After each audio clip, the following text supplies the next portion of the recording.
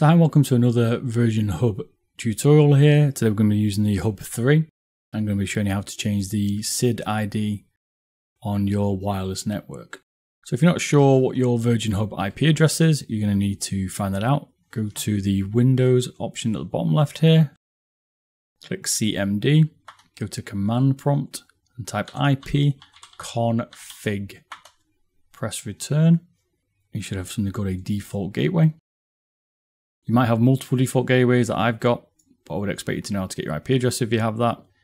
If you're not familiar, you should only have one default gateway, and you will find it is 192.168.0.1 as the Virgin's default IP range. Type 192.168.0.1 in there. And what you should find now is you're presented with the login page for the Virgin Hub. Type in your password. It'll either be located on the base of the Virgin router, if you're not sure where that is, where your Wi-Fi password is, or there'll be the password that you changed it to when you set it up originally. Once you're logged in, you need to go to Advanced Settings, Wireless, Security, and then in here you'll be presented with your 2.4 GHz security settings and your 5G security configuration settings. You'll see here you have your Wi-Fi password. You can have mine if you want. I don't use it, but that's an example. You have the security that's been set. I'll leave that to default. You have the SSID, whether you want to broadcast it or not. I would recommend broadcasting it. It can be a bit difficult if you turn it off for certain, especially older devices. And here you can change the SSID that you want to put it to. It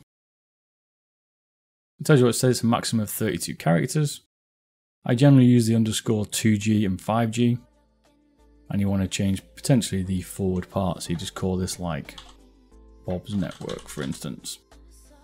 What you can do then is you come down to the bottom and you apply those settings. This can take a little bit of time. Once it's applied it, it'll tell you the password's good or not as well.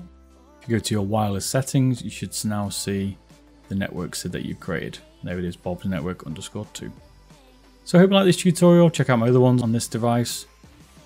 Until next time, I'll catch you all again later. Thanks a lot. Bye bye.